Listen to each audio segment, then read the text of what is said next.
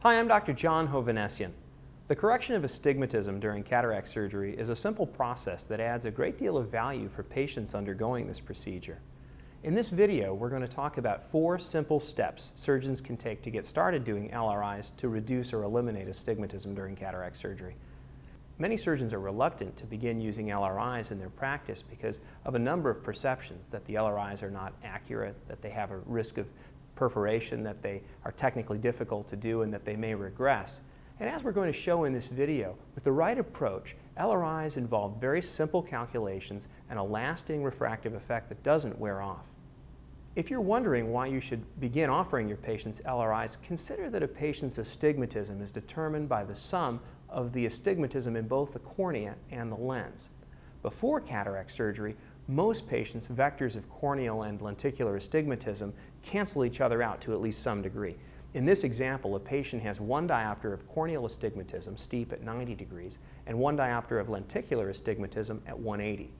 In this very common scenario, the patient's pre-op spectacle refraction is spherical. What happens when cataract surgery is performed using a non-toric implant? Let's assume in this example that the clear corneal incision doesn't induce any astigmatism of its own. In this case, the lens, of course, is now spherical, and the only remaining determinant of astigmatism is the cornea. The patient ends up with a diopter of postoperative astigmatism, even though there was none before surgery. There are 2 lessons to be learned here. First, most patients' astigmatism increases after routine cataract surgery. And second, we can't use the pre-op spectacle refraction as a predictor of post-op astigmatism because spectacle refraction doesn't take into account the change in lenticular astigmatism, and it also doesn't account for incision-induced astigmatism. The next reason to do LRIs is shown nicely here. This simulation of 1 diopter of astigmatism shows you what your patient sees after surgery. The difference between having and not having a diopter of astigmatism is the detail in the palm trees, the clarity of the people's faces, the subtlety of what's happening in the waves. Patients who have a little astigmatism after surgery are not likely to complain about their surgical result, but patients who can see details like the right-hand picture are going to be really delighted referrers of all their friends and family. Another important reason to offer an LRI is that patients simply can't benefit from the newest presbyopia-correcting lens implants when they have residual astigmatism. As Guy Kazarian has shown very nicely with data from his SurgiVision DataLink website, there's a substantial loss of visual acuity with all premium lenses when residual astigmatism goes uncorrected. Reimbursement for limbal relaxing incision is not included in the global fee for cataract surgery from Medicare, and it's billed to patients with a separate code. There's an excellent article on this topic of reimbursement by Sue Corcoran in the Ophthalmology Management's August 1st, 2008 issue. This can be found on the Ophthalmology Management website. The first step in doing LRIs is to know the effect of your corneal incision, your so-called surgically induced astigmatism, or SIA.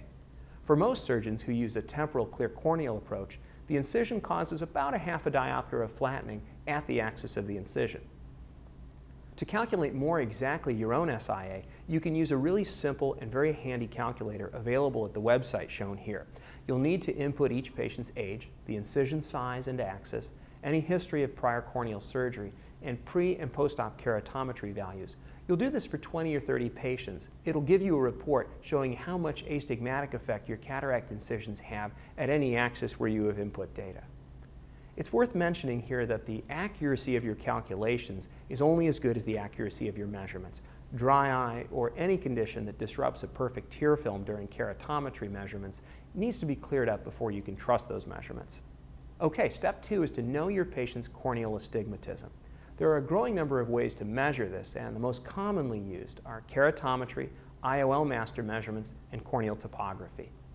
To get accurate manual keratometry measurements, besides having a good tear film, you'll need to calibrate the instrument periodically using the little steel calibration balls that come with the machine. Also, you'll need to make sure that the ocular of the instrument is properly focused for the technician who's doing the measurements. IOL master keratometry readings can be very useful preoperatively for LRIs, but they need to be checked against the keratometry values for consistency.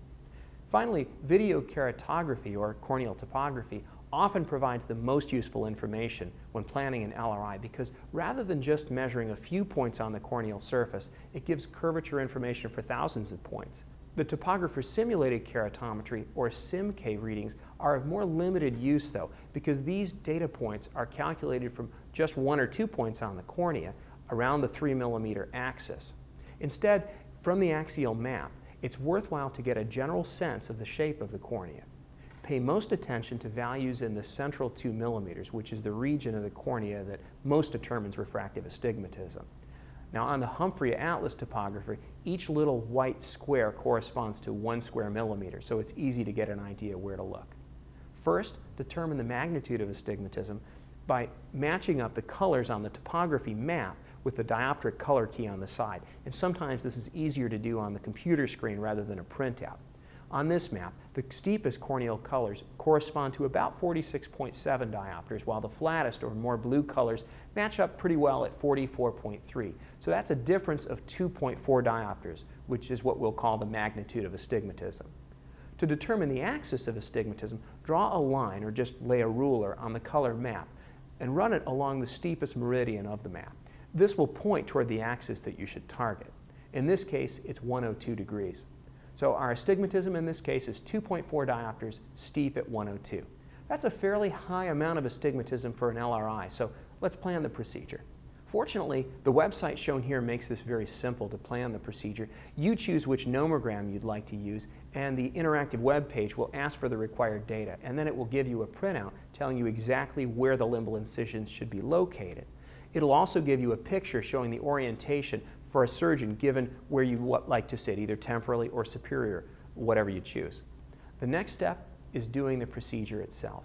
You'll need just a few items: a diamond knife and a way to find the axis at a very minimum. In this video, I'll be showing you my technique with instruments from Storz, available at stortzeye.com.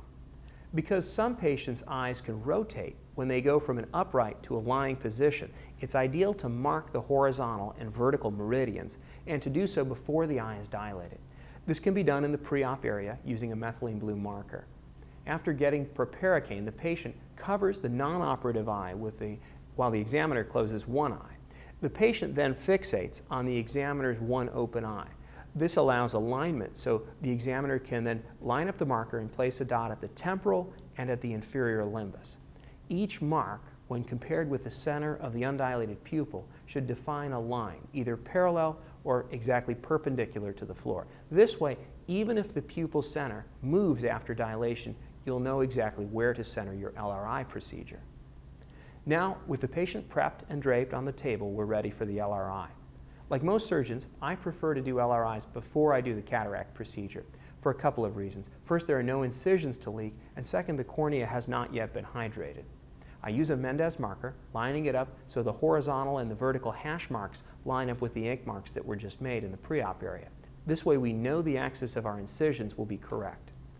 Each minor mark on the Mendez marker corresponds to 10 degrees, so sometimes you have to interpolate or estimate when the desired axis falls in between. Here we're making two 30-degree cuts centered at 170 degrees, the steep axis. I'm using .12 forceps to indent the cornea as a mark. First, we'll find the axis where the LRI will be centered. Then we'll make a mark on each side of that axis to show the beginning and the end of the LRI cut. For this 30-degree cut, I'm marking the cornea 15 degrees on either side of the steep axis. When cutting the tissue, you simply connect the dots with an arc that parallels the limbus, but it's important to keep the blade as perpendicular as possible to the corneal surface, because this ensures that the blade will reach the intended depth. By unintentionally tilting the blade, you're going to achieve less depth and an undercorrection. When the blade first enters the tissue, pause for a second to let it penetrate those deepest lamellae. Then advance the blade very smoothly. Before withdrawing the blade, again pause for a second to make sure the cut has been fully made.